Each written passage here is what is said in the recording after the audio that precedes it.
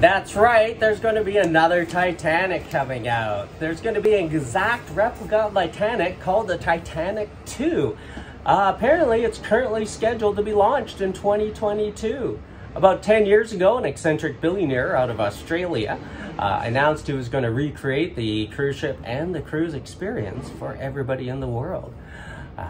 Initially, it was going to be launched in 2016, which was pushed back to 2018, which was pushed back to 2020. And we had a slight health issue in 2020, which pushed it back to 2022. Right now, the plans are to have it look exactly like the original. Instead of having coal-powered engines, it is going to have diesel engines this time. Also, it's going to be very close to the original size, but it's going to be about 12 feet wider. It's going to have all the most modern equipment that a cruise ship could have. The decor and everything inside is going to try to replicate the original as much as possible, even down to period gym equipment. They are planning on the initial sailing is going to be from China over to Dubai, with its maiden voyage from Dubai to Southampton. After that, it plans to have a regular route between Southampton and New York City. Now, I did check Cruise Mapper today to check on this ship, and it does say it won't be launched till 2023, so hopefully it is coming. I can't find much information on it other than a little blurb here or there, but yeah, I'm really excited for that. That should be interesting. We're gonna go over some cruise industry stats and facts. In 2021, the cruise market recovered to levels last seen in 2006 with close to 14 million passengers worldwide. That's almost double the 2020 numbers, but just below half of the 29.7 million passengers for the end of 2019. In 2019, the cruise industry created jobs for 1.8 million people and contributed over $154 billion to the global economy. That's incredible. Right now, there are 323 cruise ships in the world, and that's 23 fewer than pre-COVID. So the return to sailing is doing great. That's awesome that everybody's getting back.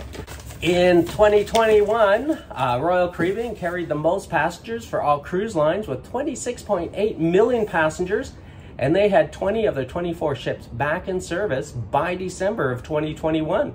In 2021, there were 60% more cruise ships were built than in 2020. 24 new cruise ships were delivered in 2021, some of which included the Virtuosa and Seashore with MSC, the Odyssey and Wonder of the Seas for Royal Caribbean, the Valiant Lady for Virgin, the Rotterdam for Holland America, and the Discovery Princess for Princess Cruises.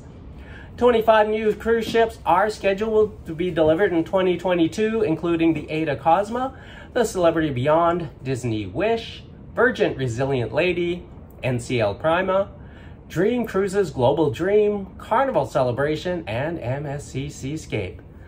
More than 50% of all new cruise ships on order for 2022 and beyond will be powered by LNG, and 96% of non-LNG ships will have an exhaust gas cleaning system installed as well.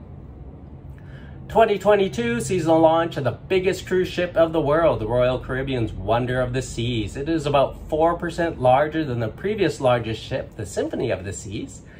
The Wonder will also become the joint longest cruise ship in the world, tying the Harmony of the Seas at 1,118 feet, or 340.8 meters in length. Each of these ships is longer than the Eiffel Tower is tall.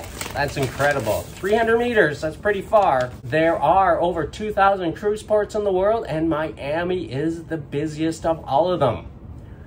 One last point of news. You can see an abandoned cruise wreck on Google Maps. That's right, the MS World Discoverer is a cruise ship that struck a rock in the ocean off the Solomon Islands in April of 2000. All the passengers and crew were transported to safety, but the ship is still there to this day, and you can see it on Google Maps. I'll put a link before. I hope you liked this video. I hope you've watched long enough to get to this point, and I hope you're going to subscribe. Anyway, thanks for coming by. Good talking to you. Bye.